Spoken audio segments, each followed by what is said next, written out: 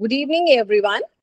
A very warm welcome to all on the second day of 3 days international virtual workshop, which was from 28th to 30th June, jointly organized by International Research Academy of Arts and Science, Belgrade, Republic of Serbia, and IRASA branch, India, in collaboration with Cape Comorin Trust, India, and Lavender Literacy Club, India.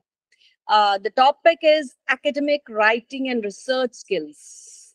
And I'll thank to all the organizers, Professor Weltic, who is the president of International Research Academy of Arts and Science, Belgrade, Republic of Serbia. And many thanks to Professor Marija Masker, who is the Vice President, Republic of Serbia, and Professor Veera. And last but not the least, Dr. Shelja Vasudeva, convener of this event and international coordinator, Cape Comorin Trust, India, and country director, IRASA, India branch. And great thanks to Dr. Regin Silvish, President, Cape Comorin Trust, for creating knowledgeable platform for all. Now, I'll invite our first speaker.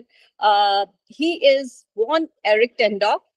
He is registered and a licensed teacher in Philippines before moving to Canada.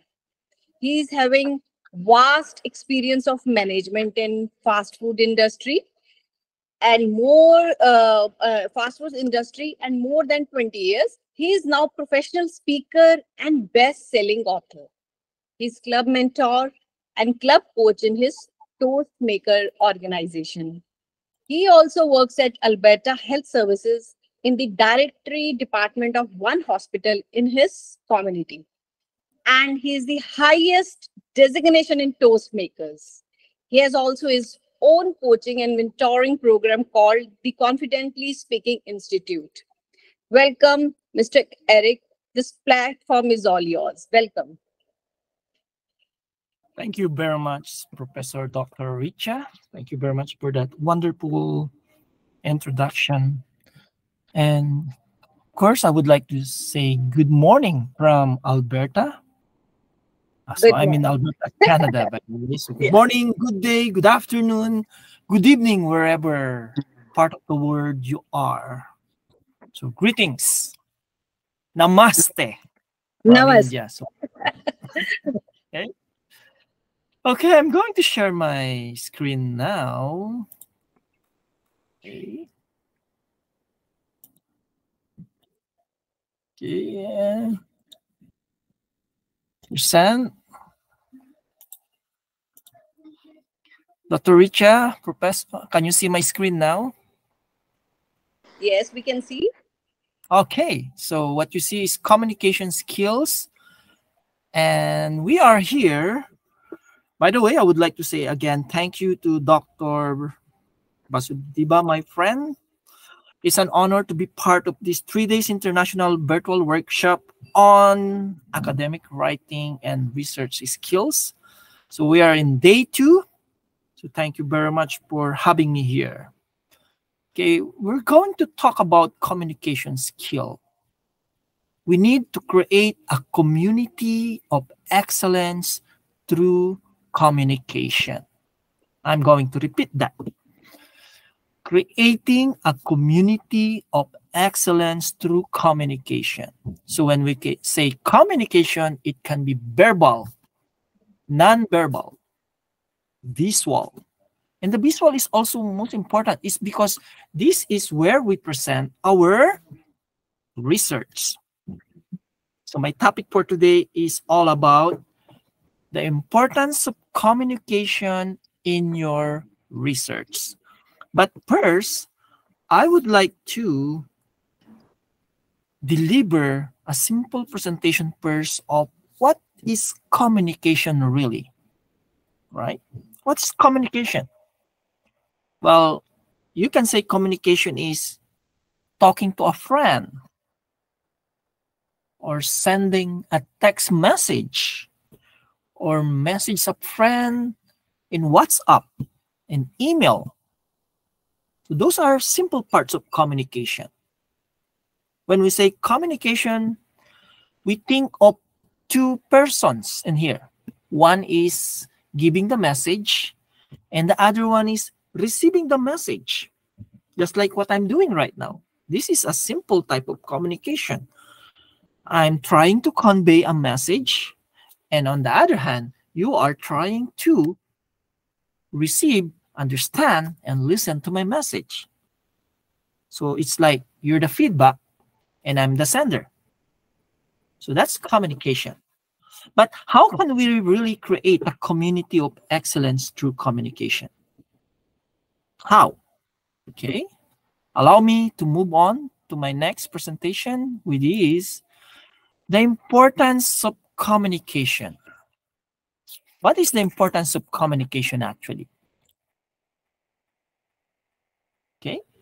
So in our daily life, communication helps us build relationships by allowing us to share our experiences, our stories, our needs, and communication help us to connect to others.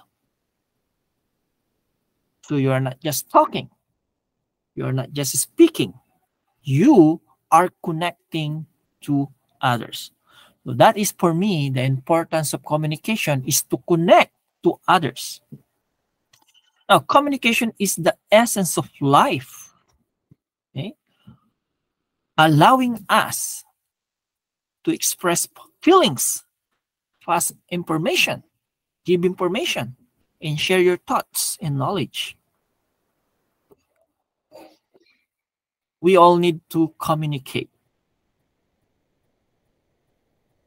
So always remember that. Be it in your presentation in your school, when you speak in front of your student, giving some report, and also doing your research, we need to communicate. Okay? So, some importance of communication that I can tell you here is, of course, communication is the basis of coordination. So when you communicate, you all coordinate. So always remember that. When there's a clear communication, then there's a fluent working relationship. Okay. You may just want to write it down. Okay, number one is basis of coordination. We communicate to coordinate. Number two is there will be a fluent working relationship. That's number two, importance of communication. Number three, it's the basis of your decision making in your group. So you decide of one important thing in your organization. So communication is the basis of decision making. Next one, it increases your managerial efficiency. So you will become more efficient manager if you're in a business organization. Now, as a teacher, you are a classroom manager, right? When you're a classroom manager, then it increases your efficiency in managing your classroom. Okay, next one that I can tell about the importance of communication is, of course, it increases cooperation and organizational peace. So there will be peace in an organization. Okay, there's cooperation. Now, the last one that I can tell about the importance of communication is, of course, this one. It boosts the morale of your students. If you're a professor, teacher, instructor in a college, maybe, so it boosts the morale of your student. It also boosts the morale of your employees if you're a manager, business owner, entrepreneur. How? Through communication, you learn to appreciate your employees or your student. So it's through communication that you convey your message of appreciation. Something like, great job. You did a great job today. So you increase the morale of your people. Okay, next one. Why is communication important, by the way? Why is communication important? Anyone? Anyone who wants to share from here? One person. So this is an open presentation, and is there volunteer? Why is communication important? So as you can see, I mentioned the importance of communication, but what is really important? Okay, so here it is. Why is communication important? By delivering your message clearly and fluently, there is no room for misunderstanding. There is no room for misunderstanding or altercation of your messages, which decreases the potential of what? It starts with letter C, conflict. That is the importance of communication.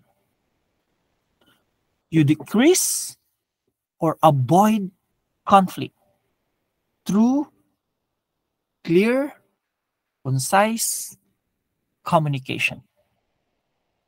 Okay? I'm going to repeat that. You avoid or decrease conflict through concise and clear communication. That is the importance of communication. You should avoid conflict. You should avoid confusion. Right? In your message, in your research, you need to write your research clearly, direct, concise to avoid confusion. And now, if there's confusion, then conflict arises. Very simple, right? You just need to avoid conflict. Moving on.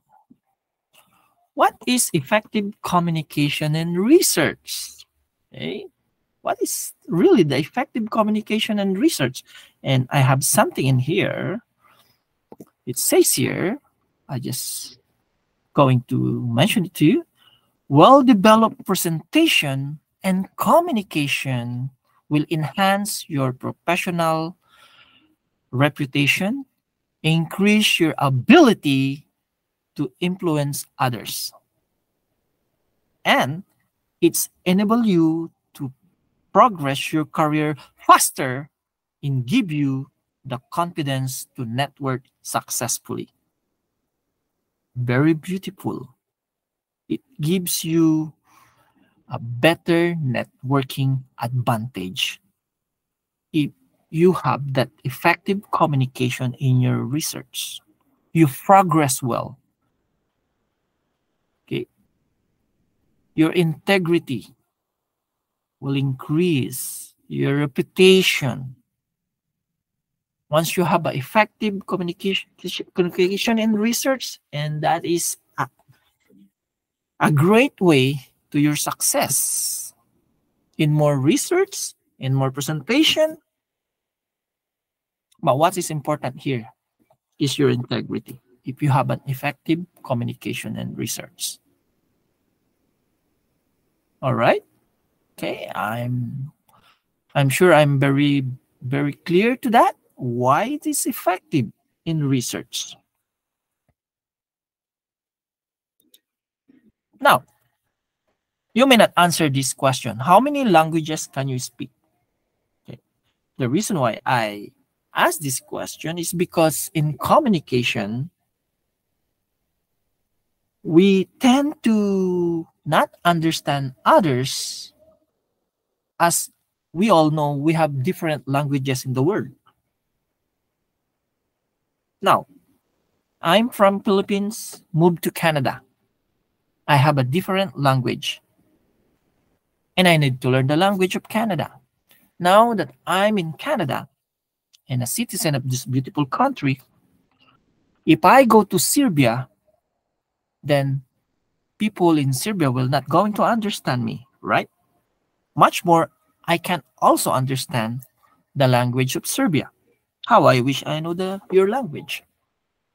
Now, if I go to India, same thing. I don't understand the language of India.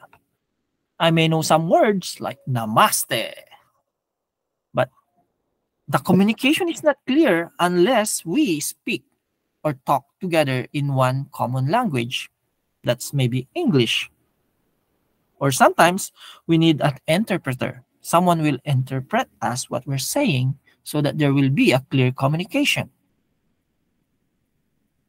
One time, I was in presentation in Georgia and there's someone interpreting my presentation. Isn't it nice? There's an interpreter. So you see, what I'm trying to point out here is our main objective when we deal with communication is we need to be clear. People should understand us. That is our main objective in communication. Okay? So the languages, there are hundreds of languages around the world, or maybe 1,000, because in one country alone, like the Philippines, there are like 170 languages and dialects. So you see, that's why probably there's no peace and war is evident. It's because we don't understand each other. So how many languages can you speak? The more languages you speak, the better. But the most important here, whatever languages you use, you should be clear, concise, direct, easy to understand. Same thing in your research. Your writing should be easy to understand. Right. So that is conveying clear communication in verbal, visual, nonverbal. Okay. I'll discuss to you the difference between among the three. Okay. What is verbal, nonverbal, and visual? I already mentioned that the visual, example of visual is your research. That's a visual. Okay. That's why we're here in a 3-day conference, is because we're trying to give presentations and different speakers were invited to give presentations on the importance of communication, the importance of research. And moving on, this is the same slides presentation that I used a few days ago when I was in the Mindanao State University. And there's a correlation and coordination. My topic in that university is the role of communication in research, in organization, in a classroom. But here, the importance. Now, if you know the role of communication, then clearly you understand the importance of communication. And a while ago, I already discussed some of the importance of communication.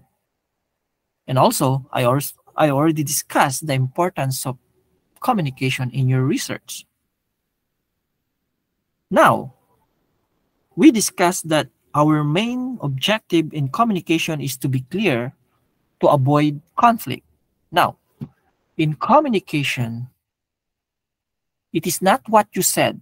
It is what the audience think you said. Remember that.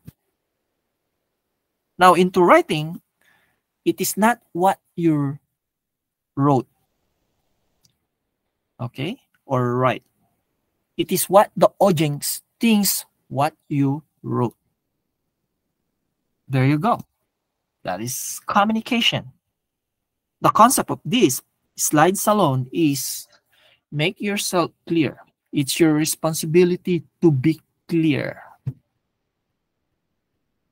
Okay, so that is communication all about. It's not what you said or what you write. It is what your audience or your reader thinks what you said or what you write.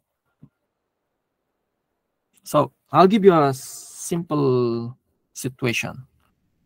When you go to a fast food restaurant, you order to the front counter, or maybe in a restaurant to the server. You gave the food that you want to the server, and that person did not understand you. So there's two reasons why that person did not understand you. Number one, the other person is not really listening. But of course, since you're the person who communicate, the problem maybe is you were not able to convey your message very well. You're not clear. So in communication, be it verbal or visual, be it in public speaking or writing or research, you need to be clear by using simple words as much as possible. Okay, just use simple words. There's no point using deeper words if the person doesn't understand it, right? There's no. You just be yourself when you communicate. The truth is, all of us or most of us communicate, but we don't connect. That's the truth. What does it mean by that? Most communicate, but not all connect. To be able to do that connection, then always remember this. Communication is not what you said. It is what the audience think you said. That is the concept of communication. Your primary objective is to be understood. Friends, leaders, ladies and gentlemen, that is your mission. To be understood. Am I clear to that? You need to be understood.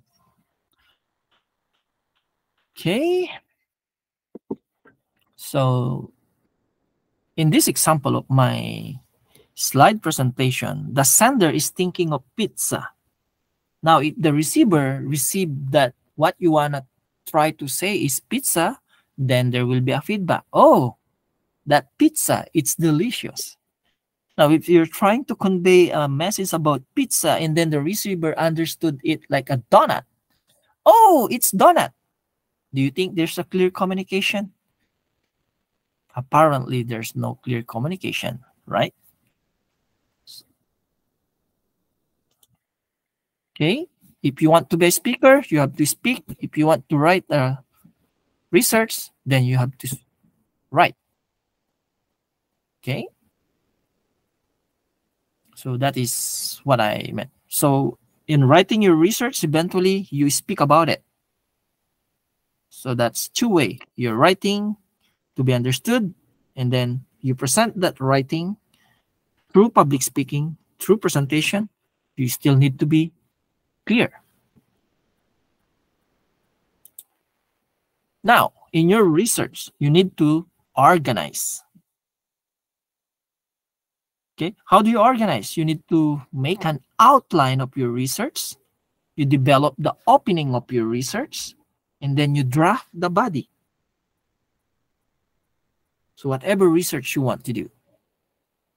And the next is you transition to your conclusion. One way to be clear in your research is you need to be organized. So organization is very important part. It plays an important role in your research. Same true in presentation, okay? Opening, the body of your message, and just the conclusion. So that's, you should be, organization takes place. You need to be organized.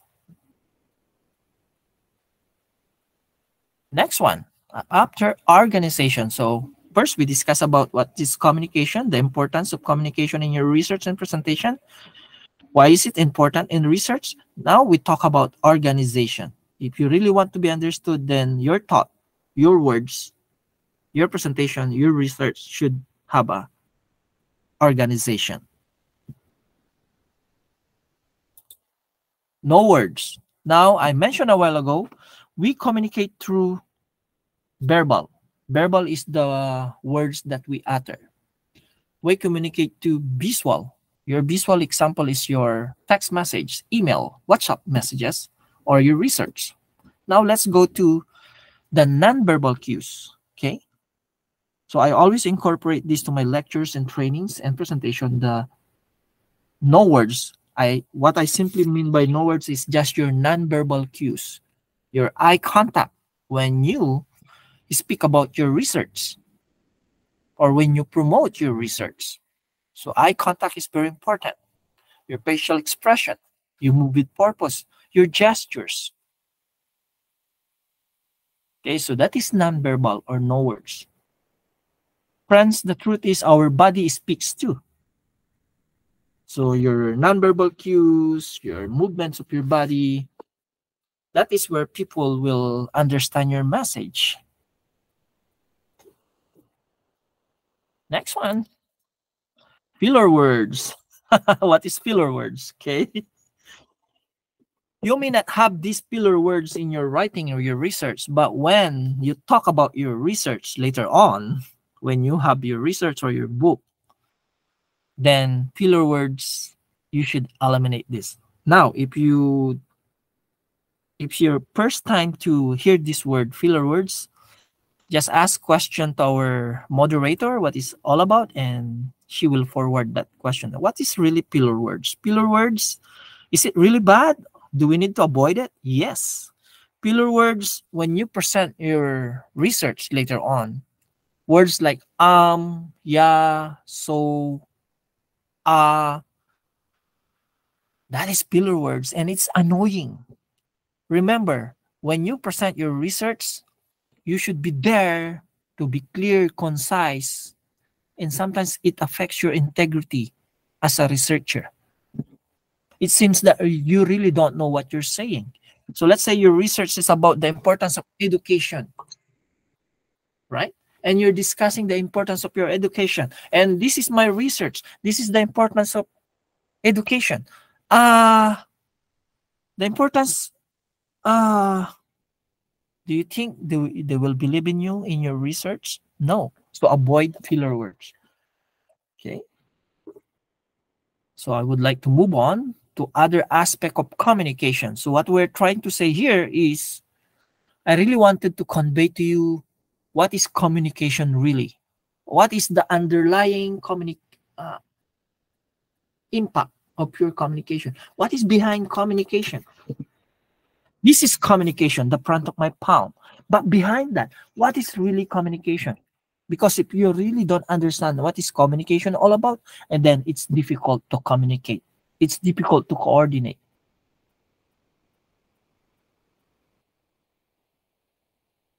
Okay, next one, ideas.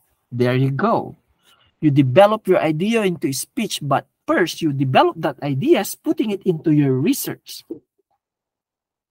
Again, when you outline your research, you outline everything, your speech, there's only three main parts in mind.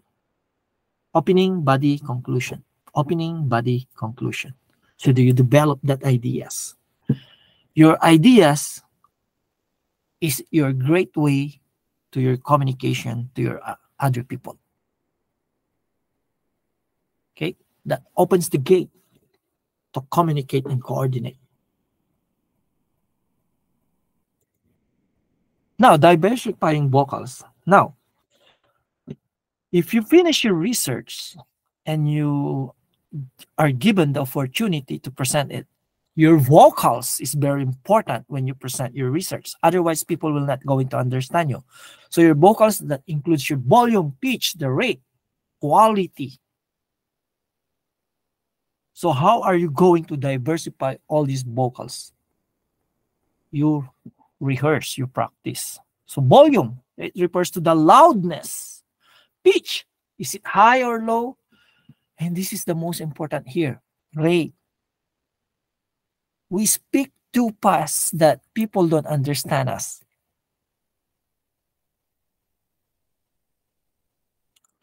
Particularly if English is our second language, when we speak English, we speak too fast. Why? Because in our native language, we already speak too fast. Let's say in Hindi, and then you speak English.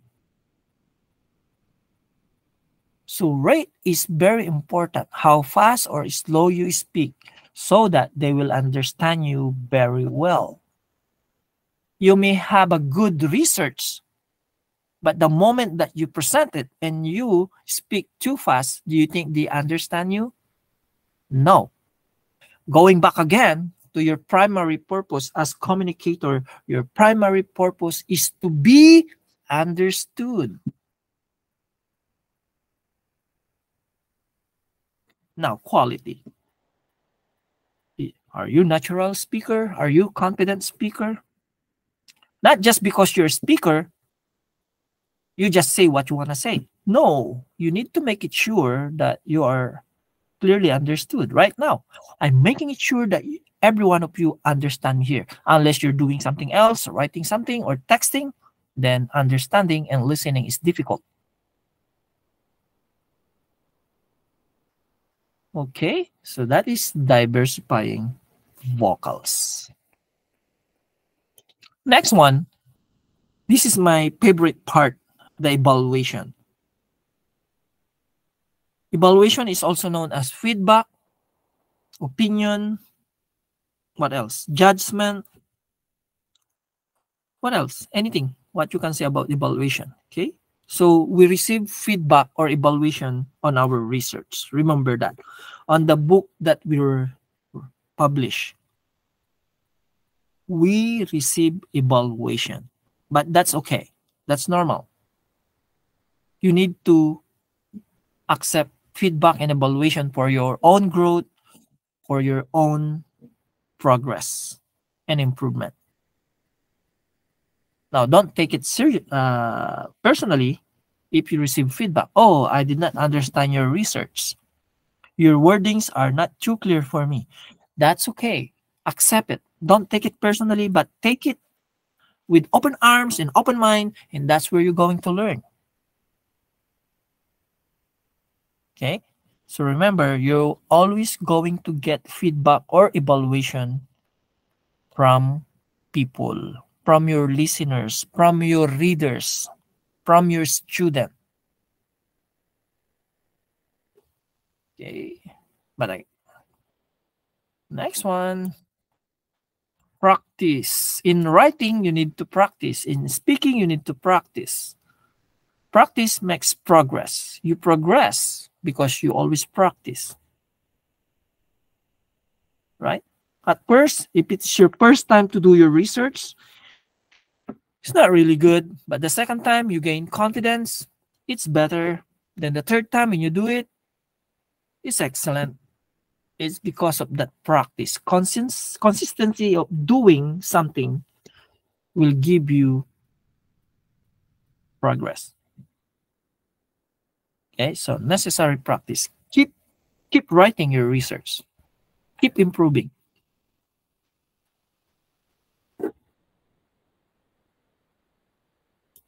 Now, telling your story. This is where communication takes place, when you tell your story. Right? Tell your experience. So you are a messenger of your story, your message.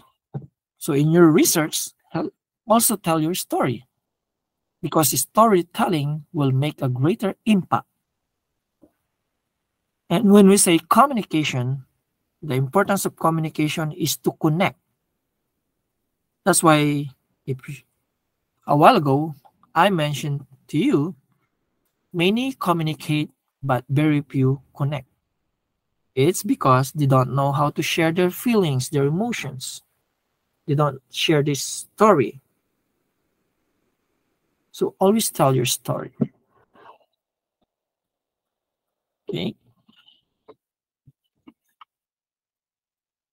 So I'm going to read something about what I wrote in my book about the importance of communication in everything. And this time I'm including everything, not just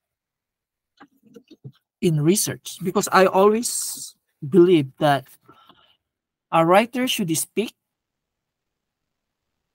and a speaker should write. They are connected to each other. Okay. So when we communicate well, we can begin and maintain a strong relationship. At work, that can result in a higher productivity and happier workspaces. At home, it can mean deeper connections to your family and friends. Okay? So being able to communicate well is one of the most important life skills. Okay? On a personal level, think of how it is needed to settle a disagreement between two neighbors.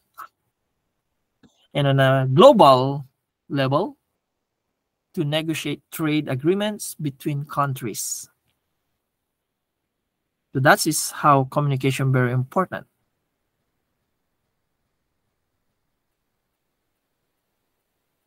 Okay, poor communication, if you have a very poor communication and you don't communicate well, will lead to severe breakdown in cooperation. And ineffective communication results in disagreement, misunderstanding, mistrust, in general disinterest, particularly in your research. So if you are a researcher, writer, you will get feedback the moment that you start speaking. So be very careful. Okay. Excellent communication, build trust. Once you build trust, then they will patronize your research, your books, or any project that you have. It's because you're a good communicator. In my organization, in Toastmasters, we always say this. A great leader is a great communicator. Now, put it into the perspective of a writer. A great writer or researcher is a great communicator, right? Just take that perspective. Excellent communication, as we mentioned, build trust. You strengthen your partnership. When we say you strengthen your partnership, you build networking, you build relationship to other people that will going to support your research, your book, your anything that you write. And of course, again, clear communication reduces conflict. Okay, so it's given. You want to be able to understand others and be understood. So in communication, in presenting your research, you want to be understand and you also be able to understood. Okay, the biggest compliment on communication is when someone hears you demonstrate being interested and finds you an interesting person. Okay, so that's the goal. Now, effective communication is the exchanging of information and ideas, and effective communication involves understanding the emotions and purposes behind the information, your research, and your ideas. Okay, so those what I'm reading from this book that I published 3 years ago. And this book is all about communication, research, presentation, and how to convey your story. How to be a confident speaker, presenter. Because I always believe, and I'm going to mention this again, a writer should speak and a speaker should write.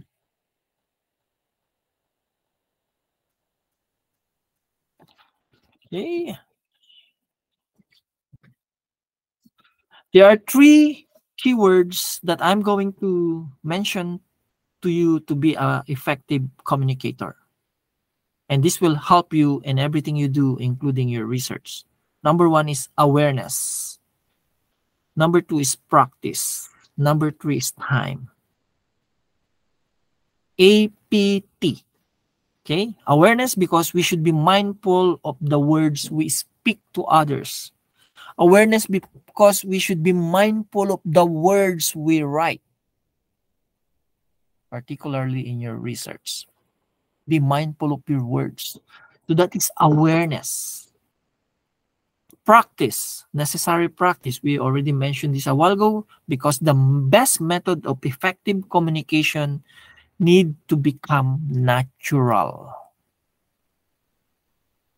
So the words you use in your research. So it takes practice and time, of course, because meaningful messages should not be rushed. When you speak too fast because you're rushing, they will not understand you. Believe me, my friends. Okay? Now, how much writing do you do every day? How many research do you do every day? And also, how much speaking do you do every day? And how much listening you do every day? Okay? And how much reading you do every day? Those are part of your journey to a better communication. Okay. So next is confident messaging. Your research is your message to the world. And confident communication requires learning some skills. And what are those skills? Your writing skills, your speaking skills. You will be noticed more if you are a great communicator. It's because you speak direct, concise, clear. Same with true, you write direct, clear, and concise.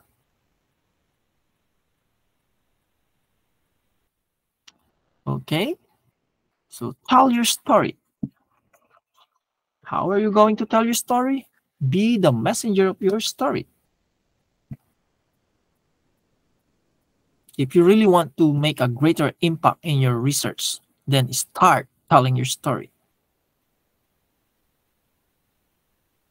Now, fellow educators and students, we discuss what is communication all about, the importance of communication in your research, in your verbal, in your visual. We discuss about organization, how organized you are when you write and when you speak. We discuss about no words because our body speaks too. And the filler words. When you start presenting your research, then if you want to be perceived as a person of integrity, then eliminate those filler words. Your ideas, you are already there. When you write your research, you are conveying your ideas. Okay? And then your vocals, you diversify your vocals. Okay? What else? Telling your story is one that will make a greater impact later on.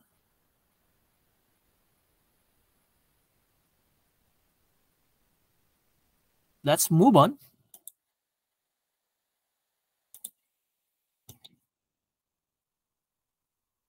This is my favorite from Epictetus.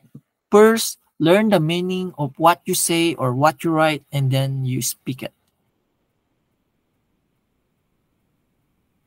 Okay, so to be able to be understood clearly, then you need to learn the words you are using.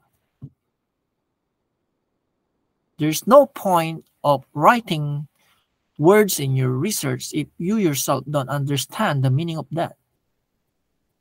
Okay. Now that everything can be Googled, you read the meaning of the words, but most important here is you understand the meaning of the words in your heart. This is what Epictetus mean in this quote. You need to learn, understand what you want to try to say to the world, and then you speak it. Okay. Lastly, I believe I still have 10 minutes, but I would like that 10 minutes for question and answers because I always believe that meaningful communication should be ended with questions from the audience. And regardless of which language you speak in, okay? That's why I asked in the start of my presentation less than an hour ago, how many languages do you speak? Now, regardless of which language you speak in, you need to be confident. Confident on everything you do. Okay, so this is the book that I wrote, Say It Loud, Say It Proud. And this is all about confidence in writing, in communicating. So that's why we discuss CONFIDENT, because I want you to be confident. The moment that you master being clear, direct, and concise, and of course, confidence is very evident in constant doing things. You build confidence when you do things more than once, 1,000 times maybe. So that ends my presentation. Not really end because we will try to get questions for few minutes. Now you can contact me if you have any question with this presentation. My name is Bon Eric Tandok. I'm in Facebook, my Facebook page at Bon Eric Tandok DTM. I'm in LinkedIn, Bon Eric Tandok DTM. I'm in Instagram at Bon_Gambit. You can email me confidentlyspeakinginstitute@gmail.com, or you can visit my website www.bonerictandok.com. Okay. Thank you, Mr. Honorik. You have explained very nicely about the communication, creating a community through excellence and receiving the message. Communication builds relationship and connect others. Communication is essence of life, and the communication is the basis of coordinations. And it was very nicely explained by you. Then that communication is the affluent working relationship. It is the basis of decision making. And writer must speak and speaker can write, as they are interconnected to each other. So what I think is you have related very clearly about the communication and the what the person wants to speak and want to express himself or herself. And your presentation was, I think, masterclass. Yeah, because it was explained in very nice way and you were engaging, which was memorable. I think everyone has understood about the communication. Now I open the platform. If someone has query regarding communication, or if anyone wants to ask something.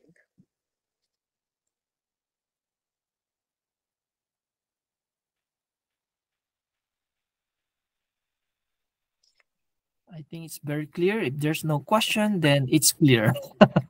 I hope it's, I Yes, hope it yes, is. yes. Yeah, you explained very nicely. Yes. Thank you for your incredible information and engaging presentation. So now I'll be inviting our second speaker. She's Dr. Amarinder Kaur. She has received her BTech degree in electrical engineering from Punjab Technical University. She has done MTech in power systems and she completed PhD from Punjab Technical University. She has more than 18 years of experience in teaching. She is associate professor in Department of Electrical and Electronics Engineering, faculty in Manav Rachna International Institute of Research and Studies, Faridabad.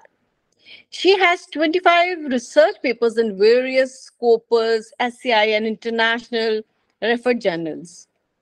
Her main areas of interest are artificial intelligence, power system, intelligent control, Welcome, ma'am. Welcome, Dr. Amrinder Kaur.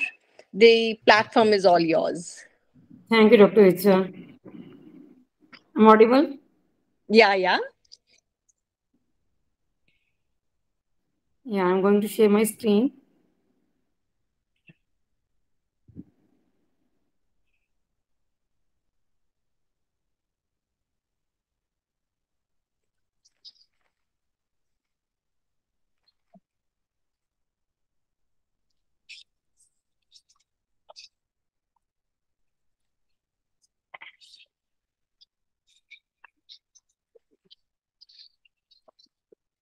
It's clear now. Huh? Screen is visible, Dr. Yes. Icha? Yes, yes, yes. Yeah. Thank you. A very good evening to all of you, and very good morning to Eric sir. My presentation, my presentation is today on research paper writing and publication with indexing. So first of all, why we need to write and publish research papers? If I'm going to speak about ideal in an idealistic way, then we need to share our research finding and discovery with the hope of improving our knowledge base. But practically, if we go with the human instinct, then practically we need to do this to get the funding, to get promoter, to get recognitions for knowledge sharing and the achievements. All of us are now familiar with ranking and all your indexing and all those. For this thing, we need to write and publish our research papers because you are rated by what you produce, not by what you attempt. You need to tell the peoples you are doing this. You need to tell them that you're working on this area, you have find out this. You need to tell your discovery to the world also. So in today world, it is very, very important to write and publish your research papers. When we're going to publish the papers, how we can get a paper published? First of all, we need to uh, had a very competition in the journals. There is really a competitive word in the journals nowadays. Specifically, if we're going from indexing journals, Scopus or SCI, or you can say expanded ESI, in all those journals, the competition for space is quite intense. Then the cost of publication is quite high. With the open publication, the cost can go up to even 1,000 or 100, $1,800 in an open index journals. And along with that, another major problem with the researcher is that rejection rate is also high. Few journals in the science and nature publication have a rejection rate of nearly 90%. In journals, few journals have a rejection rate of 50%, say, or few journals have a rejection rate of 65%. But in good journals having science and nature, they have a rejection rate of nearly 90%, which is quite high. So this can even deter your spirits for publication of your papers. But by following few guidelines and by choosing few rules, you can publish your research in the good journals. Now, these are few tips when you're going to publish in a journals. First of all, know the journals. Must know its editors and then submit the papers because the journal area and editors must be familiar with your research area. That is quite important because at the first point itself in the research paper, the editor go through your papers. If he find it suitable for the journals, only and only then he will allow it for the peer review. So first step is you must know about journals and the area of research area, or you can say the specialization area of its editors. Then you need to submit the papers. Then whenever you're writing papers, it's going to be global thing. So you need to pay close attention to your spellings, grammars, and punctuations. Even a comma or a full stop can simply change the meaning of a sentence. So please pay close attention to spelling, grammars, and punctuations. Then in the end of the each papers, we write references. These references must be comprehensive and this must be accurate, because when you quote these references in your paper, then if someone reading that paper go to that reference, the person must be able to retrieve that paper and must be able to understand the paper. Then avoid careless mistakes. You can't rewrite few sentences. You can't do careless mistake, because it's a research. It's the hard work which you have done to find out the things which others are not able to conclude or find. So please avoid careless mistake when you are going to publish. Right? Then read and conform to instruction for authors. Each journals have instructions set for the authors in which they prescribe the formats, and in few journals they also give the flow of the papers, in which papers you need to write down the in which flow you need to write down the papers. Your instruction, whether it should be a 2 column or a single page or double page, and how many figures must be there, how tables are going to be quoted in there. Everything is there in section for authors. So you must read and conform to this instruction papers to minimize the rate of rejection for your paper. This is very, very important, because either you need to publish or perish. That is the truth in today's world. If you're going in academia, you're going to survive in academia, then you need to publish your research. That is very, very important. And most important thing, you need to publish it on the timely. In today's world, research is very, very important, and further publishing is more important than that. So how we can say what work should go for the publication? What constitutes a good science? Which thing you can send for publication? The first characteristics of that research or your science is your novelty. The research paper must adhere to some novel idea. There must be something new and not resembling something formerly known or used. Okay, it can be novel but not important. That is more important. When you're going for research, novelty is more important, or it is highly rated as compared to importance, because importance depend upon person to person, or maybe that idea maybe not be relevant in today. Today, that is not important, but after a few years or after a few months, that may become important. So novelty is more highly rated as compared to importance of topic. Then next one is your mechanics. When you are trying a hypothesis, when you're doing some research, most of the times the research started with your hypothesis. You take assumptions, then you test that against the reality, and then accordingly you prove that right or wrong as per according to your search standards. So you need to determine the fundamental process involved in testing your hypothesis, because either you prove your hypothesis right or you prove that hypothesis wrong. So you need to write down the flow, or for that you must be responsible. If you're saying something, that must be stated with the facts and logics. So this fundamental process must be involved, having for anything we are saying, action, reaction, or other natural phenomena must be established with the facts, must be established with the logics. Otherwise, it is not going to be accepted. Then descriptive. When you're saying something, we're saying something new. So that means it is already not in the books or somewhere else. So the person who is going to read your paper, that person is reading a new thing. So you must be able to convey your idea clearly to that person. So your work should be descriptive. You must describe how the things are, but does not test how things works. So in that case, hypotheses are not tested, but you describe the things in a proper lengthy way. It could lead to long discussion, but your discussion should be precise.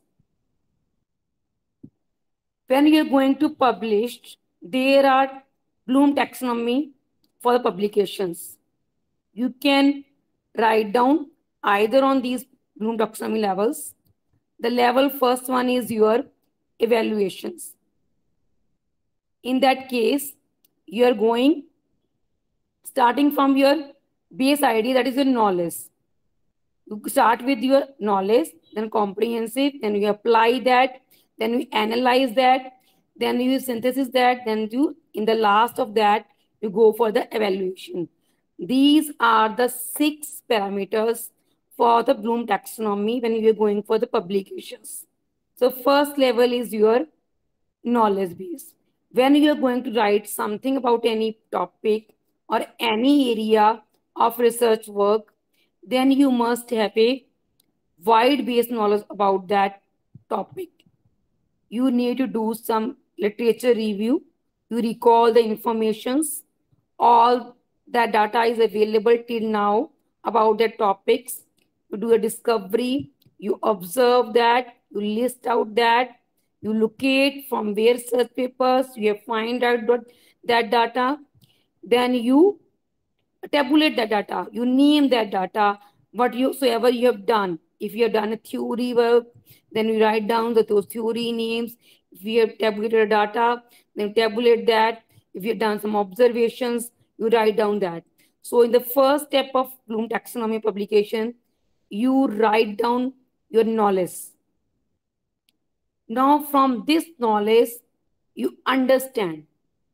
Now you translate this knowledge into work. You summarize this. Then to present this in form of your research paper, you demonstrate the same.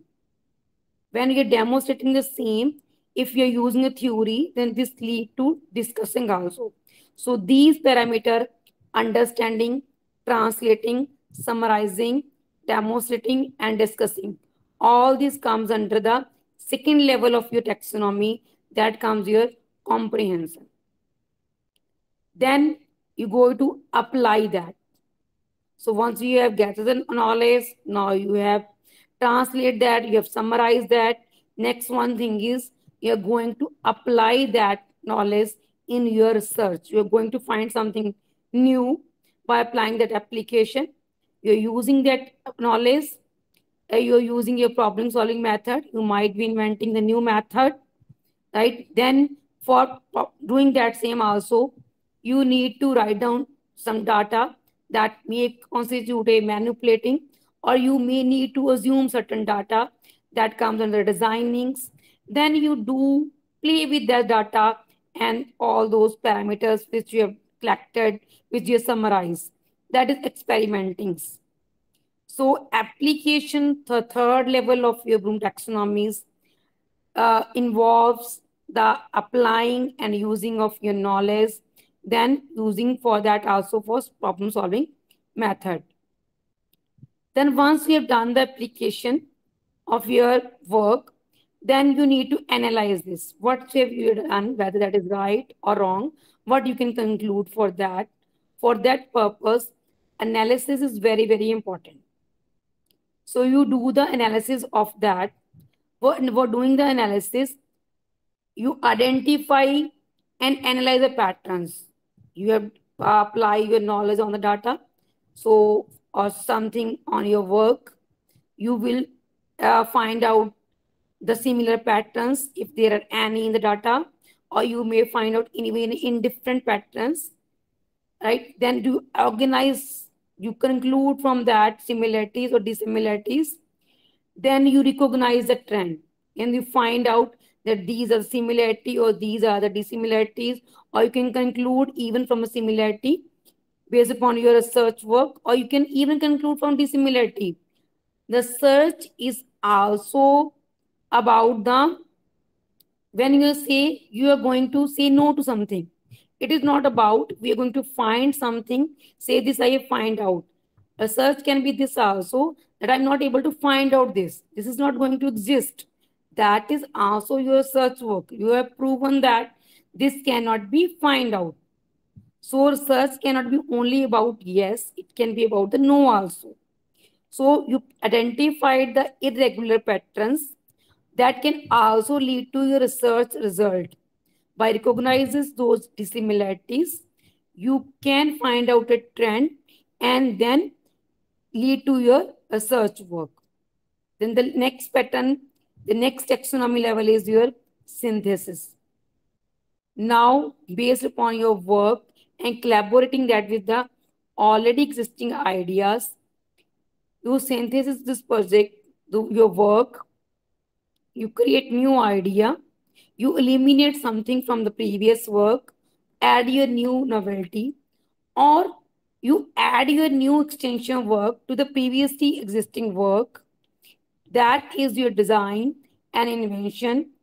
You may even lead to composing also a new idea or a new theory. Imagining is also there. Then inferring, you are going to find out something from there.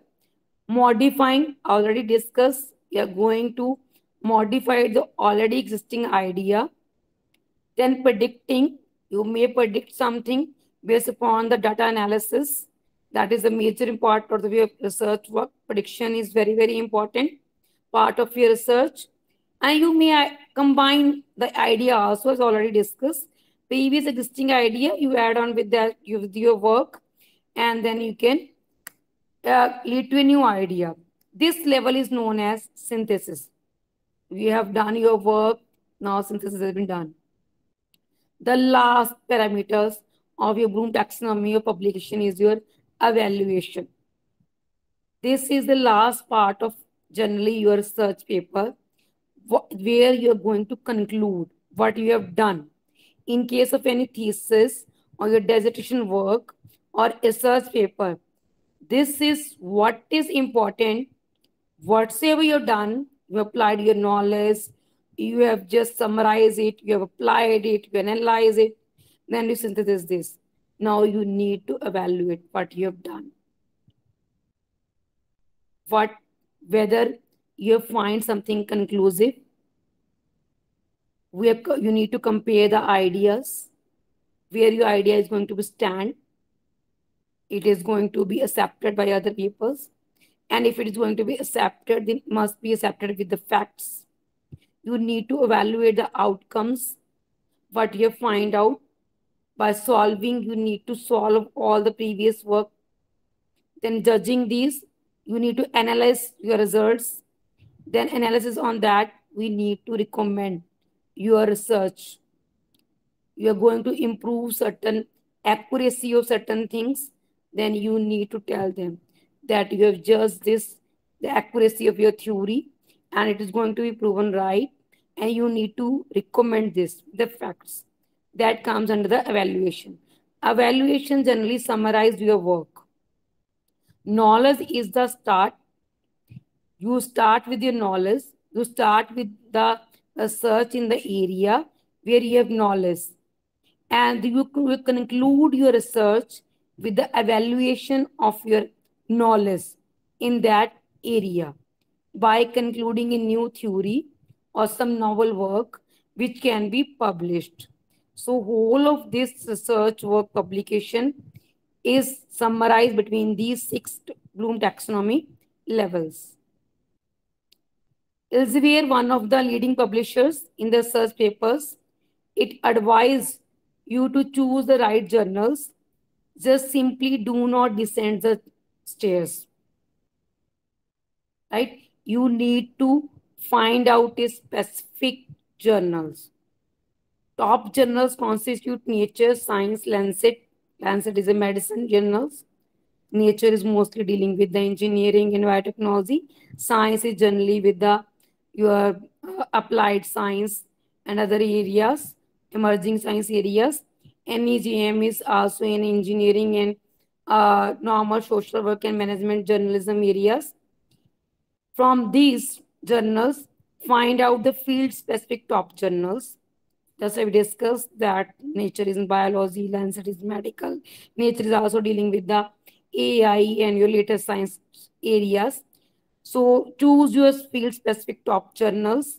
Once you're done with your research, then go to other field specific journals, then go to national journals. Relate your research with each and every one, then go for publication your work.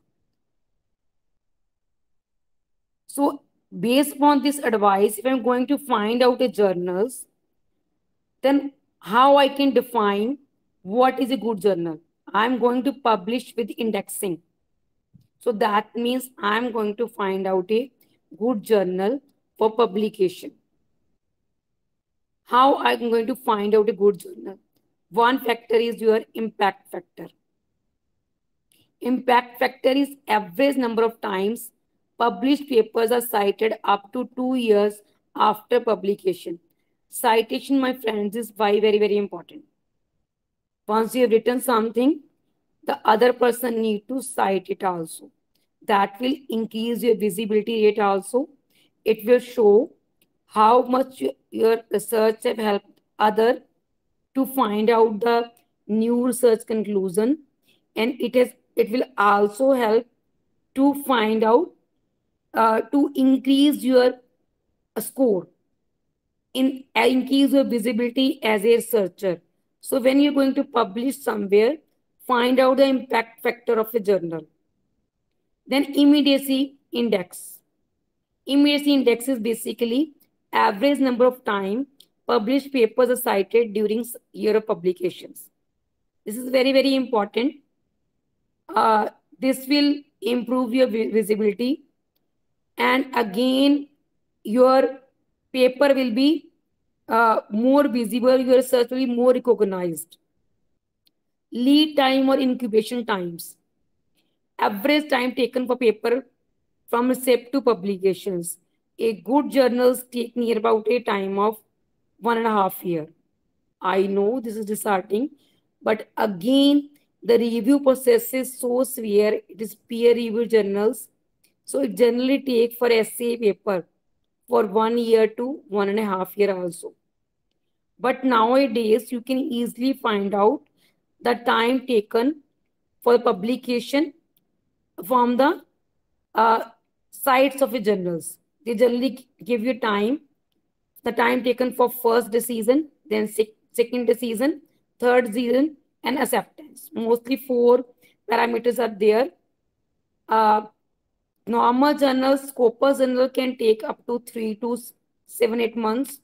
Only and only essay takes more time, but there are few journal, essay journal also there. Those take less time. So you need to take care about this thing also. That if you are in a hurry to publish your research, you may need it to complete your PhD or some other work. In that case, this time is very, very important. So you need to take care regarding this also. Then if you're going to publish somewhere, then it is important that that journal, or if it is a book, you may publish your work as a book chapter also, then it must have ISSN number. ISSN, ISBN number is recognition of any publication work. Without this number, a work is not considered published. So it is a international standard serial number. It is a unique number. Each and every journal or your book, wherever, if you are going for publication your book chapter, then each and every one has this number. This is very, very important. So these are characteristics of your good journal which are required when you are going for publishing your research. Journal citation reports.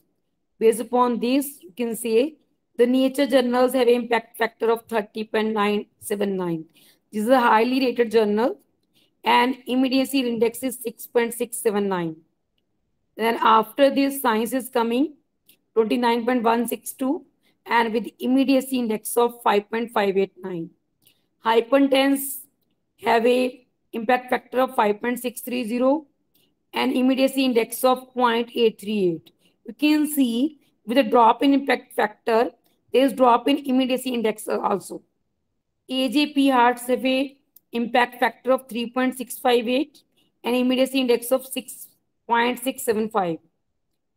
PhysioSL reveal have a 36.836 and immediacy index of 3.727 because it is a journal with the scalology. So impact factor is high, but immediacy index is low. Because when you're going to publish this, when you're going to refer this, then in that case, theories reference is something which you are generally not counted as. MAG match have impact factor of 0.962 and immediacy index of 0.122. NMath has a impact factor of 1.505 and immediacy index of 0.564. These are few examples of journals having a good impact factor and also with some few poor impact factors. So you can compare these, that how impact factor immediacy index is going to impact your publication or your research if you're going with this type of journals. Now, if we have chosen the journals, now you're going to write the paper. Now you need to consider few things before writing. I understand I am going to write there, I'm going to write at this level, right? Then I need to find out how much time I have to write, time to write the paper. Till that time, if that work has been already published, because most of the people are working on parallel on the same topic also. You might not be knowing also, right? So you need to find out always the latest paper to work. Say I'm going to write something in 2023.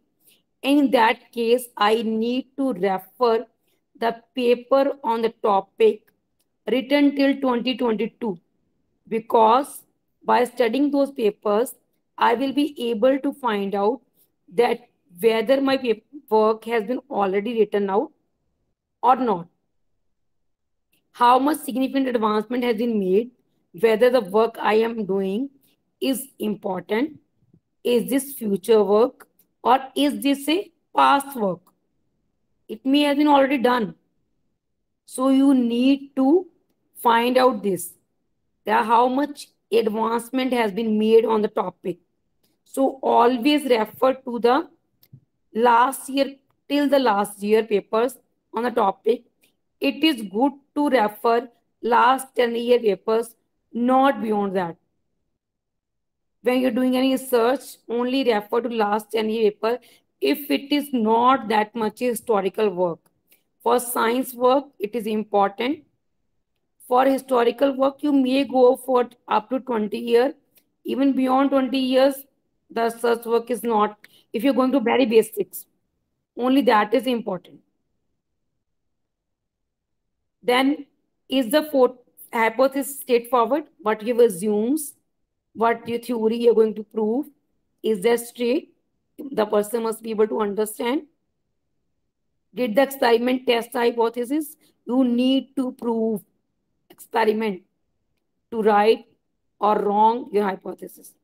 Control appropriate and sufficient on the work you are doing. You are solving this, you are applying logics, you are establishing the facts with the theories properly. Can you describe the study in 1 or 2 minutes? Because if you're going to present your paper in some conference or somewhere else, you must be able to describe the study in 1 or 2 minutes. The person must be able to understand this. And if you are going to write down this, then your research must be able to conclude in 1 or 2 sentences. Because those who have the most to say usually say it with the fewest word. You say this is zero. Zero means nothing. Just conclude it. Just say it with a few words.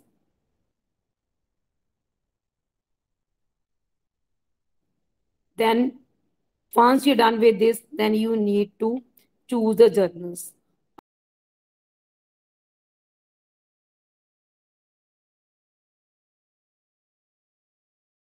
Reviewers, because reviewer must be able to understand your area. He must be related with your area. Only and only then he or she will be able to understand your work. Quality of journal impact factor already discussed. You need to take care regarding this because you have put up your hard work in your work research. So it is very, very important to choose a quality journals with a good impact factor so that your search work is good and it could be reach out to most of people. Then tentative title and summary. The title of your search work must be attractive. We will discuss these topics in detail and the further PPTs, how you can design your title, how you can summarize this. Has considerable work been done to warrant a publication? This I would already discuss that you need to understand that what you have done that is important. It is worth publication. It has not been already published, and it is though in few searches, a small work is also important. But you need to relate it with your area. You need to find out that your work is worth a publication. You have done something that is going to be important, that is going to be published. Aim and scope of a journals.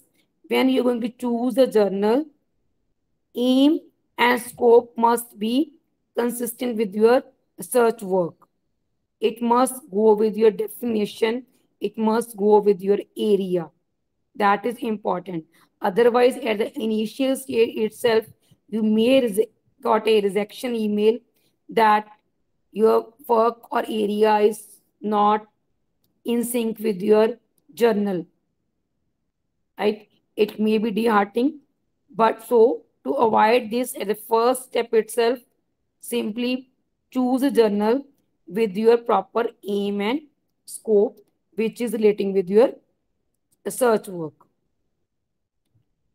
So we are done with while we are going to take care about these things, how much work we are going to do, how we are going to do this work, how we are going to publish this work. So we are going to start writing the paper. So hardest part is getting started. You are going to kick start. That is the most important things. After that, it is simply gear, brakes, acceleration. You need to first start up everything. So when we are going to start, then we need to publish this work. We need to first write down to the journal papers. So we need to communicate with the editor.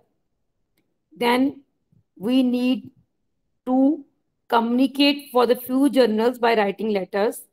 For few journals, we need to communicate by using science and technology articles. Few journals require short communications. They simply give you submission link. You need to simply submit there. And then after that, communication is there in reference to that numbers. Few journals require you technical note or case study for publications. Few journals required original papers or search papers. Some journals also go for review papers or brief notes. And then there are book chapters, there are book reviewers, then monographs and books are also published. Then STP papers, theme papers in special issues are also published. Then online journal papers are also published. Where there is no offline journal article is available, only onlines are there. These are more popular nowadays. Whenever you have started with this, your corona after that. After COVID, these are more popular online journal paper articles. So if we are going with these type of journals, we need to start writing our work. So what are the main parts of a original research? We need to have title, abstract, keywords, introduction, methods, result, discussion, acknowledgement, and references. Next step is how you are going to order these things. title, then after that abstract and keywords, and write down in the same way, same paragraph. Then introduction, then you're going to discuss the methodologies, then result, then discussion, acknowledgement, and the last you comes a reference. We will discuss one by one how to write down these top titles, abstract, and each and every part of the paper. One by one, now onwards, we will discuss these to write down a research paper with the impact which has a minimum rejection rate. So first thing we are going to decide with your title. We need to find out a title which will lead to more recognition, because the title is what which will determine whether my paper will get read or not. So all please avoid long titles. That is something which is not required. You need to avoid the abbreviations also. For example, one of the important nowadays thing is that we are going to write down something AI, artificial intelligence. It is quite a thing. We write down short abbreviations for when we are going to write down the titles. Avoid this, because a person, for example, who is familiar with this AI, artificial intelligence, that person may be able to understand that abbreviation. But the person who is not able to relate, is not related with that area, he or she will not be able to understand that abbreviation. And your main concern or your main motivation is to send your research to reach to the maximum peoples, right? You must write on paper that someone who is not related with the area must be able to understand. So avoid abbreviations. Write down a clear title. So you can see example of these title formats: the effects of heat on ice, heat melt ice, the role of heat in melting ice. Out of these, if I'm going to find out, the last one is lengthy, the role of heat in melting ice. But it is something which give me a sense of research work.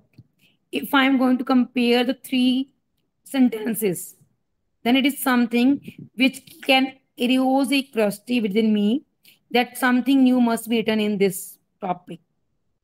Heat melt ice. All of us know about this, right? So it cannot, it is short. I understand this, but it is not something which can erode my curiosity.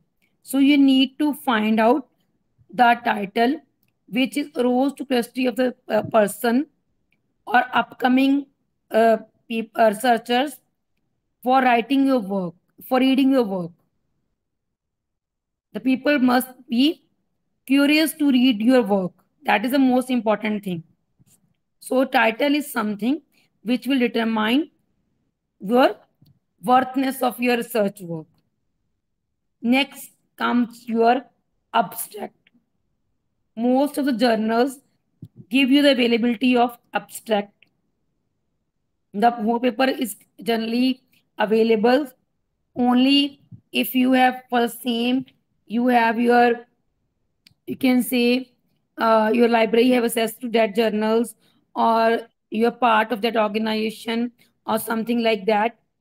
In that case, they give access to full papers, or if you buy that paper, because in certain journals you need to buy that papers if you want to access that paper. So one of the key thing that is your available is abstract. Abstract is critical part of a paper. From by reading your abstract, the person may decide whether he need to buy the paper or not buy, or whether he should go to read your paper in detail or not. It is something just of your paper. So it states your main objective. It summarizes most important result in the last two lines. Always on the research abstract, you write down that this has been done, this will be, and this has lead to this Then state major conclusion and significance and avoid economics in this. That is important. Write and rewrite until flawless because this is important. So you need to write, rewrite. Few journal only ask for abstract first. If they read your abstract and this it is able to raise the curiosity, then they will go to ask for your full paper. They simply rejected the abstract level itself also. So write and rewrite it as many times unless it is flawless. Provide the right keywords for indexing. Along with the abstract, there are keywords. Those are the main key points of your search. You need to write down for the indexing also those work. Then after abstract, the introduction comes. The introduction is the main part of your paper. It is not something which is available as a free part. It is part of the main body, main search papers. It is the first main part of your paper. So it is important. So in this case, we need to build case for why study is important or necessary. You introduce your topic, why you have done this work, what work has been done till now. You provide a brief background. Then for your research, state hypothesis, a central question or theme, your work which you're going to do. Give a paragraph about what the investigation proposes to do. What you're going to do that you need to introduce in this paragraph itself. You need to provide why the study is important. You need to provide what has been done till now. You need to provide what you are going to do in this case. So introduction summarize these main parts. Then theoretical considerations. In few papers, you might need it, right? So you sometimes you need this section, sometimes you don't need this because certain papers theory need to be explained or you need to build up a new theory also. If you're using already the previous available theory, then you need to refer that theory or there. So for that purpose, you need to write down this portion. Give relevant formulae, whichever you are going to refer, whichever you are going to use. Based upon this formulae, if you design any theorem, equations, so you need to find out these with relevant equations. The symbol must be well defined. You must write down if you're going alpha is this, gamma is this, and beta is this. And you write down the equation in number form. Equation number 1, equation number 2, because in further part of the paper, if you're going to refer those equations, then you must write down the equation number this, equation number that. So that is very important. So you write down, you number those equations or theories in sequence. Discuss parameter to be evaluated. So you will write down from this equation, this will be find out, and we will evaluate this further. Then you need to justify your choices. It's not so you can appropriately choose any variable. You can take any alpha, beta, gamma, or x, y, z, anything like that. It is not that like that. You need to justify your choices. Why you have taken these parameters. It is okay if you choose too many parameters, right? If you imagine few values, but up to a certain things, the parameters or values can be imagined or it can be chosen. Let's take the value is equal to x. Let's take value is equal to y. But you can't assume anything like that because ultimately it's a research work. So you need to prove your hypothesis. You need to prove your research. So theoreticals must precede your experimental details or methodology sections. Before you are going to explain your method, you must explain all the theories used in those methodologies, if any, properly in this section. Theoretical consideration must be there if you are going for proving your work with the theories. Then comes your material and methods. This is where your experiment is based. So this is the methodology or base of your experiment where you're going to explain everything. You're going to say, I have used this material and this is its methodology which lead to these results. So material and methods will be discussed in this section. Those are used for conducting the experiment or your research work. So this is best to begin writing when experiment leads somewhere. When you find conclusive result, then you are going to write down this topic, this section. So this must be detailed so that the person must be able to understand and result can be reproduced by the others. If someone else want to prove your theory or if they want to test your theory, so they must be able to do this. So this must be detailed. Methodology of conducting your research must be detailed. Reference published methods, if you are using that, must be referred by writing. If you are writing some fact or if you're using some previous data, give a reference number to that and corresponding that reference number, write down that article in your references. So that is important. Include regulated use approval information like toxic substance. If you are using some substance that is toxic or some property is there, then you need to write down that thing also. You can't use illegal things in this. For few methodologies or for few values, you need even permission from certain organizations. So if you are writing down your methodology, you must take care that your methodology have a approval from the concerned authority if such is required. If such thing is required, then your methodology must have a proper permission.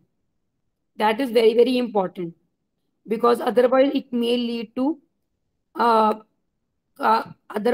lawful things if your research get published. So this is very important when you are describing the methodologies. Use descriptive subheadings. In methodologies, you use subsections, right? So when you're using subsections, write descriptive subheadings. For example, you are going to describe the materials. If it is a science work, you need to write down which material we use. Then you need a synthesis. Then you write down the material characteristics. So you need to properly give the subheading under this methodology so that methodology is properly clear to someone who is not familiar with the research. I'm again and again emphasis on this work that your research is always new. It is not something which is available in this book. If I'm not able to understand this sentence from this book, I will go to other book written by some other author. So if I'm not able to understand from this author book, I will go for other. I will understand from that person. For example, in chemistry, too many books are available by this and that author. In physics, or you can say history also, on the same topics, books are available from too many authors. If you're not able to understand one person's style, you can go with the other person's style. But in research, it is not so. It is your work. It is new. It is unique. It is available with you. So the owns on you to make it understand for the other persons. The other person must be able to understand this. So you must be clear and descriptive in your research. That is important. Then comes to your results. When you are going to conclude your research after the methodology, Then you are going to summarize the result. Then images and your equations are very much effective. You conclude your work with the search works. Most of the search is, uh, if done in on the software, it is easy to take the pics. Even if it is done in the laboratory, support your work with the images, with the experiment setup which you have set up, and with the equations. And table and figures must be straightforward and concise, so that person must be able to conclude. It is easy to write down data in the tables form, so that it is clear, it is easy to understand. Present main finding referring to tables or figures. You're going to conclude something, say this from table number this and this. I'm going to this has been concluded from figure number this is clear. Write this. Do not repeat result in the paper. Okay, but they must be repeatable and reproducible. These must lead to future work. That is the main things. Right? These can be repeated, these can be cited, these can be referred by the others. So these must be repeatable and reproducible. You can't repeat the work in the result in the same paper, but you must be able to deduce next level of your search from this paper. So this must be repeatable in your next research work, or these must be reproducible by the others if they are using this as a reference for their research. So this is very, very important when you are going to uh, write down your results. Error bar and statistical detail. These lead to better authentication of your research. Error bars are visual presentation of your search works. This makes the result easy to understand, and as compared to tabular data, these have a more visual impact. All of us understand that images have a more effect as compared to data. So error bars are good to represent your results. So table may be in a lengthy form. So try to present your results in the graphical form. That will give more impact to your work. Then after the results, next thing is your discussion. So first, you need to answer the questions those you have itself posted in your introduction. In the introduction, we have already discussed that we will discuss something what we are going to do in our research work. In introduction, we will discuss what we will do in this paper. Now you have done it, you have discussed the methodology, you have analysis, you have find out the result. Now you need to answer these questions. What we have done in this work. In introduction, what we will do. Now what we have done. This is the answer. So next thing, discuss the possible mechanism. What we have already applied, what can be done, what could be done. You need to discussion, because discussion involve all the features, past, present, future. So discuss every possible thing. Discuss weakness and experiences. Always find out the weaknesses or your discrepancy in the research work, because sometimes you may not be yourself able to improve that. The further researcher can improve upon these things. This is very important. So if you can find out any flaw or something which you are not able to understand, or which you're not able to clearly define, that write down that. Your result may have some conflict within your search also. Highlight also. This will help the person who is reading your research to understand it. This may lead to improvement also. Explain what is new without exaggerating. Simply write down the novelty of your work, what you have done. Don't say about this, blah, blah, this.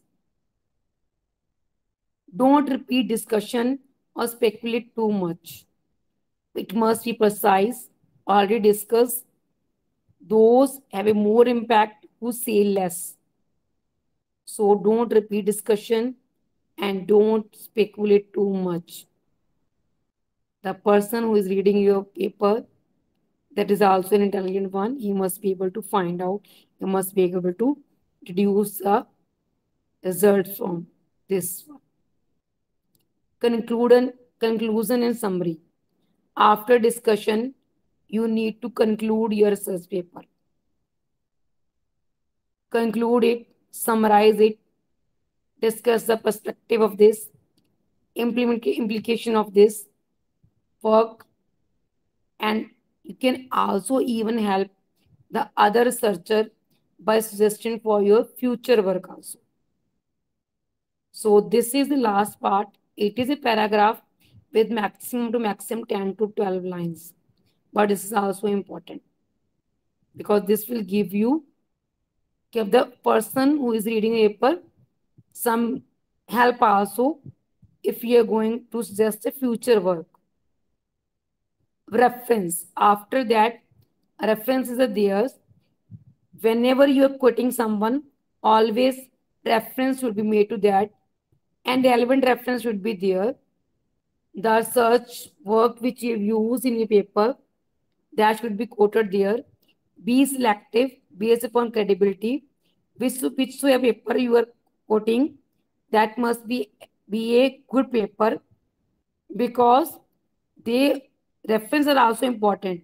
If some equation we have given and you have referred to that person paper, so we are going to open that paper also. So it must be something with credible reference must, because reference will increase your credibility, because what you have done the research you have done based upon the references you have read those papers and after that concluded your research.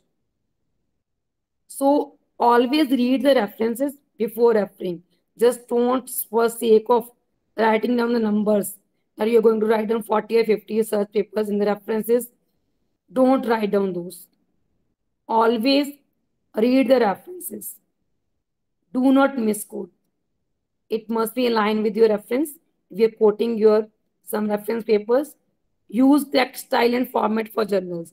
Each journals have different style for references, so please refer to that. That is very, very important. Some write down the surname and et al, then paper name, then year and all that. Some write down the complete all author's name, then the journal's name, then year of publication, then page number and all that. Please refer to journal format for correct style and format. If you are going to cite a patent, then cite that carefully. Do not misquote, because patents are having IP right, intellectual property rights. They are more important. So in case of patents, be more careful. Acknowledgements. If for your search, you're getting any funding, then you need to acknowledge that. So in acknowledgement, you acknowledge that funding. Or if you have discussion with some other person who is not author of that paper, so you need to acknowledge that person also.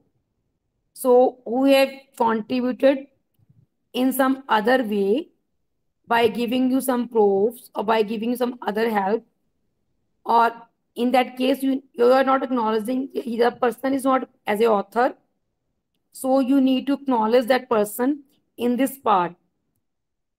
This helps to increase your credibility in the search area. People know if they're helping you, you are giving also them their share. So this is very, very important acknowledgement. Technical and secretarial assistant is also important to be acknowledged in this part. So try to acknowledge the paper here along with your funding and other help whatsoever you have received from other peoples or other sources. Then next thing is revise, revise, and revise. Once you write on the papers by taking care of all these things, then thing is this, there are mostly 2, 3, 4, 5 authors in every papers. So thing is this, all authors should participate. Only one should be the corresponding author, and review order of data presentation should be there. Polish the writing style by review, review, review. Double check references, look for typos. Generally typo errors are there. You need to take care regarding that. You need to take care whatever tense is used, be consistent, and do not switch back and forth in the same paragraph. What you did can be in the past tense, but you find out that must be in the present tense. Avoid long passive voices in the technical writing. That is important. You can't write should have, could have in technical writings. Develop a good writing style. Read well-written articles. Try to get good writers to review. Learn from editing changes. Learn editing and correcting symbols. Learn proofreading and correcting. Good copy editing or formatting according to journal requirements. Avoid plagiarisms, copying other papers. This is quite important because nowadays plagiarism laws are quite stringent. It's hard. Self-plagiarism. I have just used a cartoon to present this. In an unexpected development today, Doris Catherine Goodwin plagiarized herself. Right? Even your own work cannot be republished. Self-plagiarism, certain journals do not allow. So published and perish if you break ethical rules. So take care, my friends, regarding this thing. Plagiarism, even self, should be avoided unless it is important to write down it. Then journal paper formats. I am discussing few formats. Those are used. American Chemical Society, they use alphabetical order. Scholastic Society format, ye choose American Chemical Society format. Then Modern Language Association, they use online writing lab format. American Ceramic Society, they write down reference number in square bracket. This is very popular. Even nowadays, most of you must have written the papers with the reference in the square bracket. Then Vancouver format, in that case, they write down issue, volume, page number, pp, and years in bracket. And the Nature journals, they refer in the superscripts. That is their style. So these are the few journal paper formats which you can generally see. Submission. You're done with all these things. Next important thing comes out to be submission. Before submission, read instruction carefully. Fill out all necessary forms. Sometime before acceptance, these are required. For example, copyright transfer and conflict of interest. Right covering page. A few journal ask you for the review also. So you can suggest the reviewers also. Confirm receipt, follow-up communication, and acknowledgement. This is important because you need to follow up. It is your work. So obviously you need to follow up it for the publication. So that's how is the process of a research paper. You can summarize it. First, to complete your research, then you prepare your manuscript, then you submit your manuscript, then assignment and review is there, then decision is there. If unfortunately it is rejected, you're back to square one.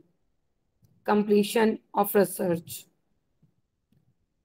If it is gone for revision, then you revise it, resubmit it, and go to step number 3, submission of manuscript. And if you're lucky one and your work is good, that is simply acceptance and publication. Hooray! Congratulations. Go for publication. Then responding to reviewers.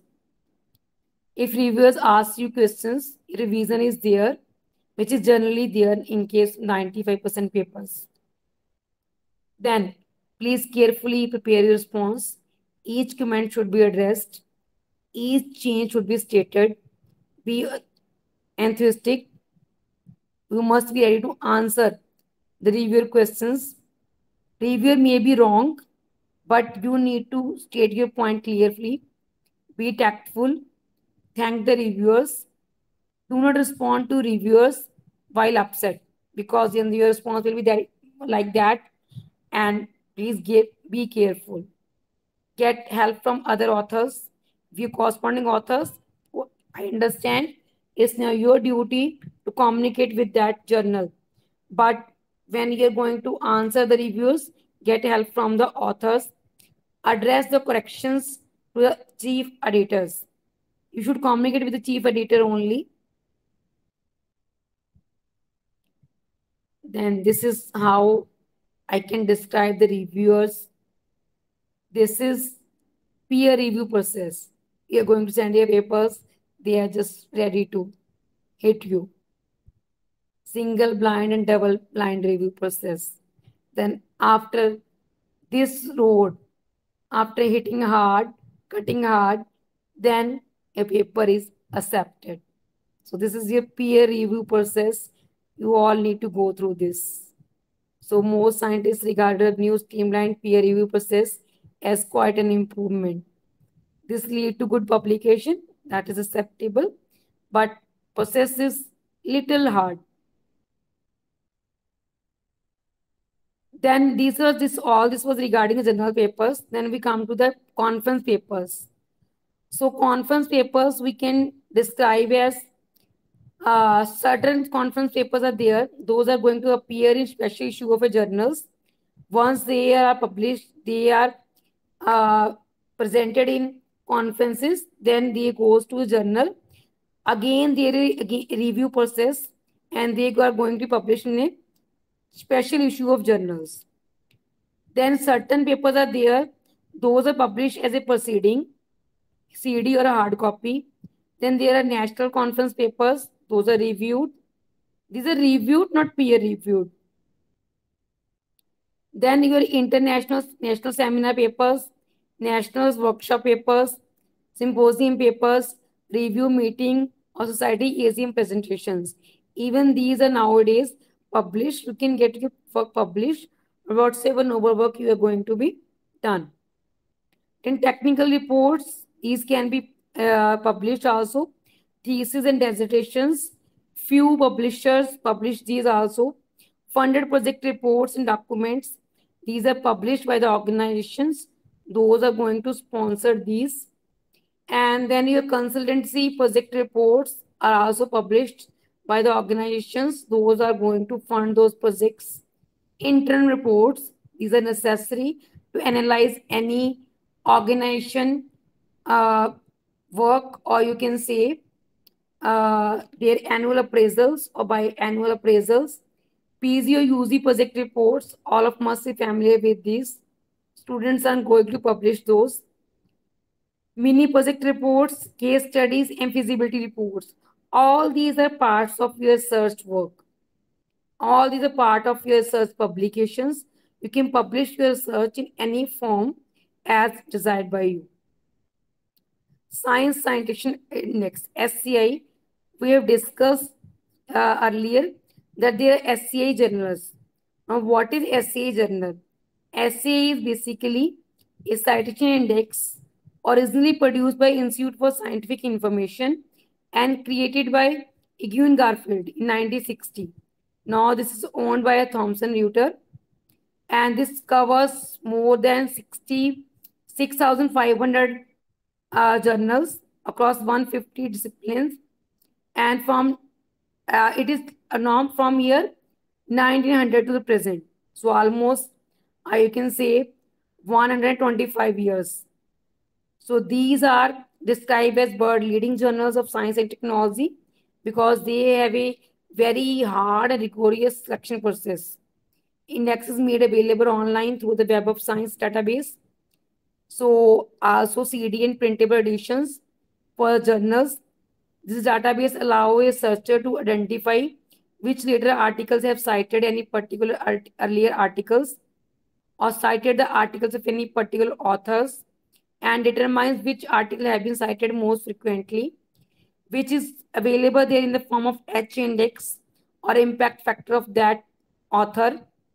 Thomson Reuters also markets several subsets of this database known as specially cited indexes, such as Neuroscience Citation Index and Chemistry Citation Index.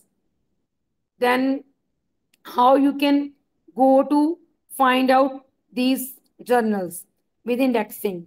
You can use your RSC journal search engines. You can use Scopus, Thomson Reuters search engine, Springer's Link, Science Direct. You can use your publication house like Elsevier, Taylor and Francis, In the Science, IJ Global, Nova, ASM, ASTM, ASME, Tata McGraw Wiley, Eastern, Pearson Education, and so on. Other society or organization journal sites or publication house catalogs you can refer. Google and other search engines. Google Scholar is also a good platform to search for journals. Then comes your H index. H index is a journal index also. It is also author index also. So it attempts to measure the productivity and impact of published work of a scientist or a scholar.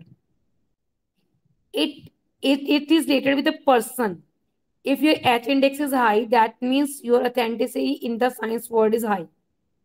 It is based upon the set of scientists' most cited papers and number of scientists citation that they have received in other paper publication. So this can be used to find out the productivity and impact of a group of scientists, such as Department of University of the country. So this is used in ranking. For example, in India, we are using NERF ranking, NAC ranking, where this H index is used. It is suggested by yours each. It is as a tool for determining theoretical relative quality, and it is also known as Harris index or Harris number. So this is based upon the distribution of citations received by a given researcher publication. So a scientist has index H. If H of his or her paper have at least H citation each, and other papers have at most H citation each, not published H. In other words, if scholar with an index of H has published H paper, each of which has been cited by other at least H times. For example, if your H index is 10, that means you have published 10 papers which has been cited by 10 times by other authors also. So it reflects both the number of publications and number of citation per publications. Other indexes are your G index. It was proposed by Agee as a modification of H index to give more weight to highly cited papers. It is defined as the highest number G of papers that together received G square or more citations. Question. So in this paper, original papers, RH is considered the rate of increase of H with career length.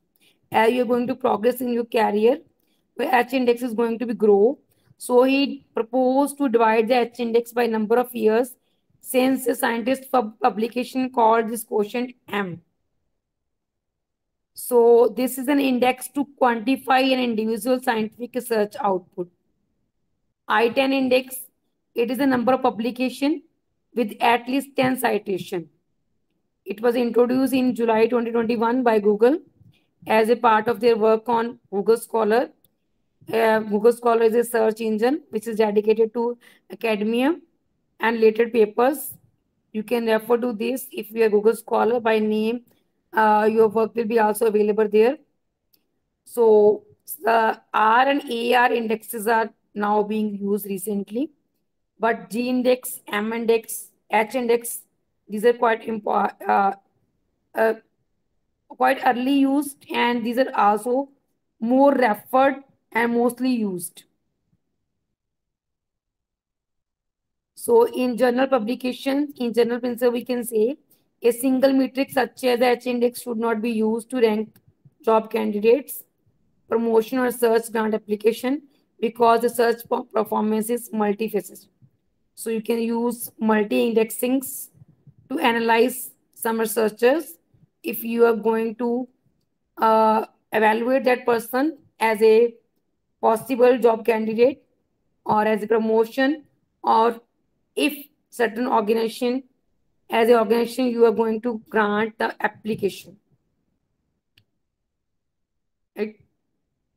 So what we can say, all the discussion may lead to these questions. What is it that distinguishes an excellent article from a poor one?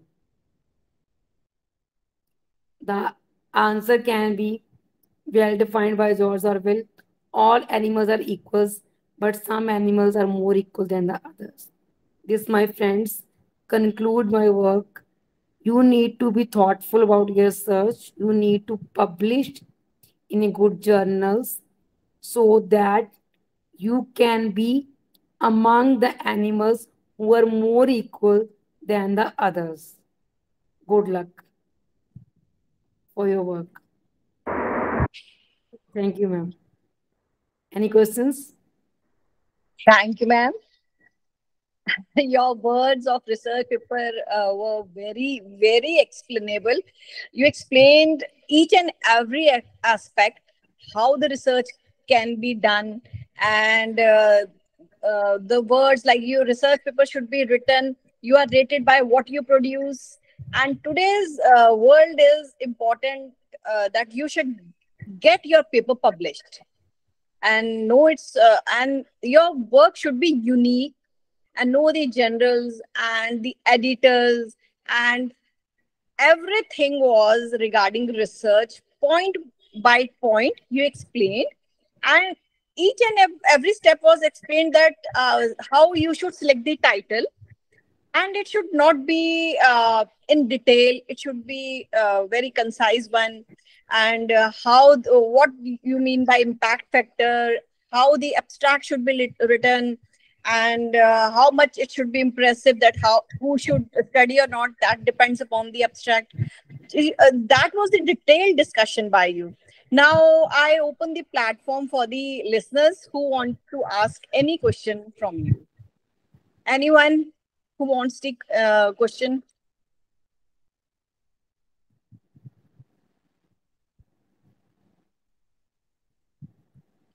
Any question from listener side?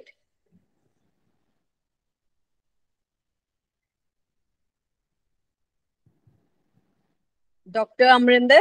I think Okay. so. At least we can ask. There is Yes. no one. Oh, yeah. There is no one. Okay.